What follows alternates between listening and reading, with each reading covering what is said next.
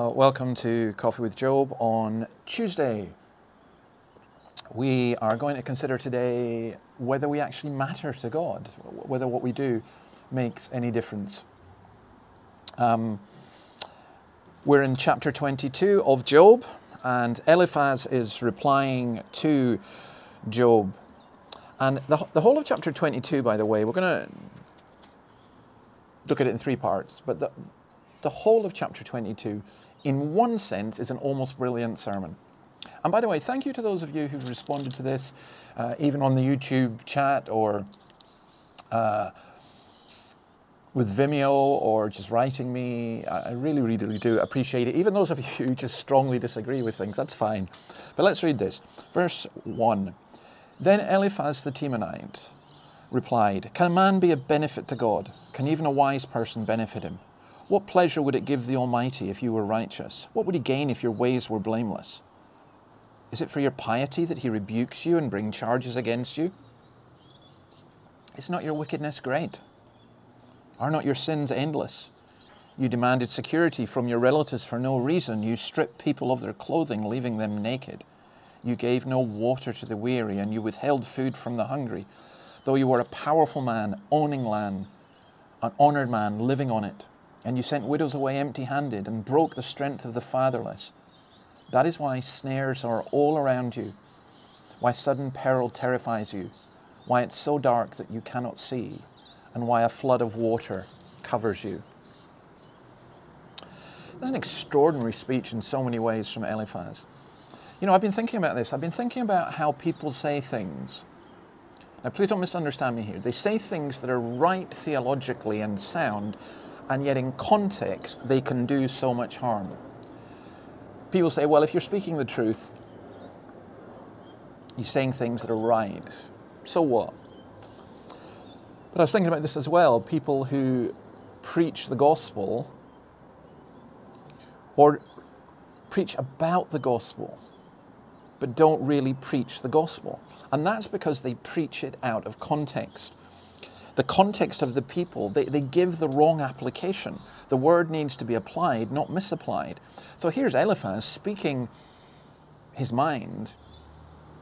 He's speaking, in one sense, very correct doctrine, but he goes from the doctrine to accusation, an accusation of particular sins that are very, very hard for Job to answer.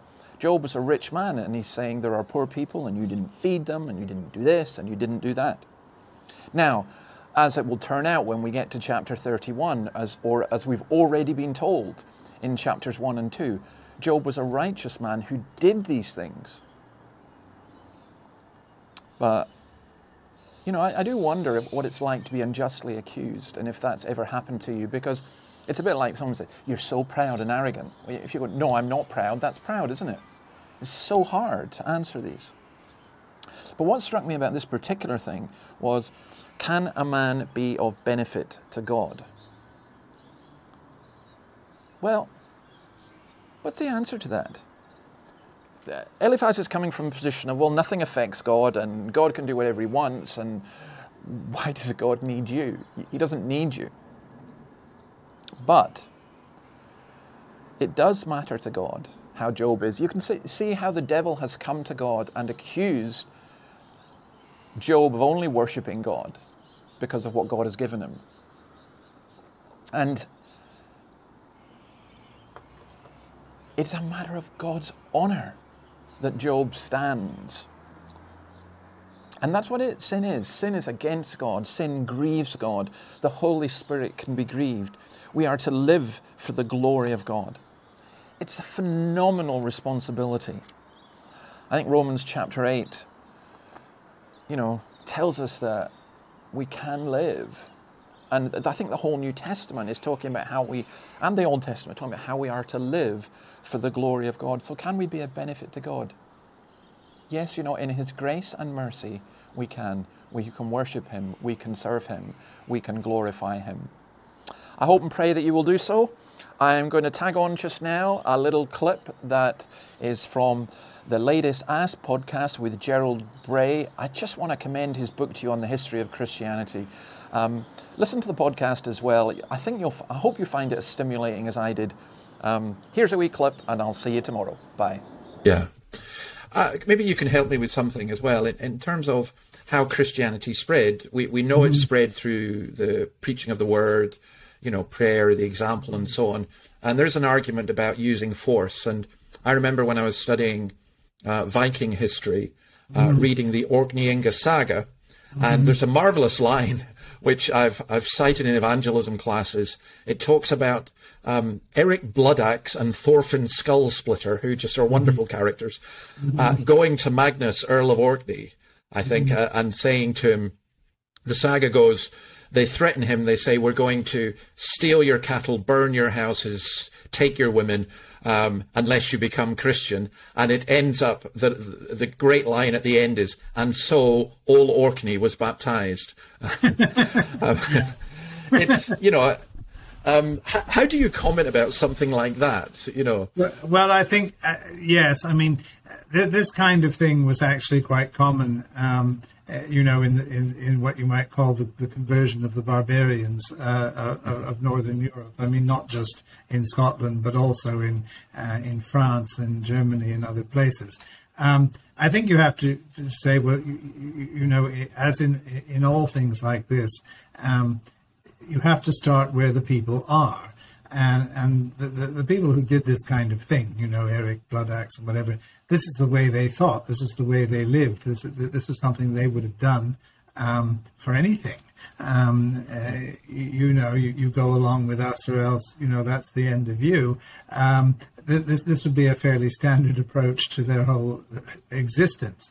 And I think that the truth of the matter is that over time the church modified this, changed this, and where you see it is in, for example, the legends of King Arthur,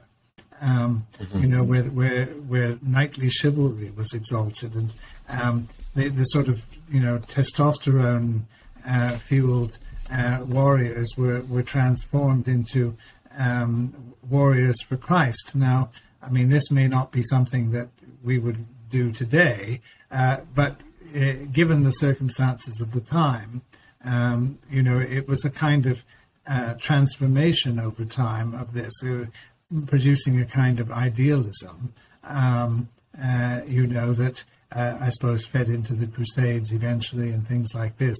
I mean, you don't get away from violence and so on completely, but the church moved in that direction. It moved towards changing things.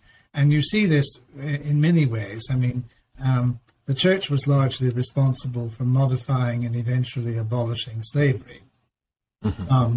For example, the church was responsible for raising the status of women in matrimony by insisting that the parties to a marriage should consent.